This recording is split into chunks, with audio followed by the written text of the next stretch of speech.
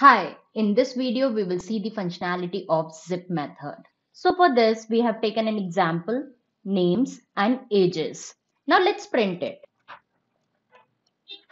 Names with ages. We got a zip object.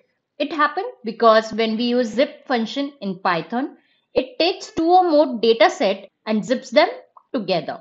This returns an object containing pair of items. But if we want to see paired items in the output, then in that case, we have to say what data structure it will be zipped into.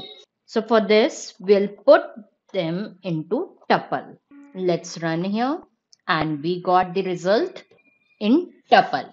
Similarly for list, and here we are list of tuples. In the same manner, we can use dictionary or set. So if you like the video, don't forget to like and subscribe.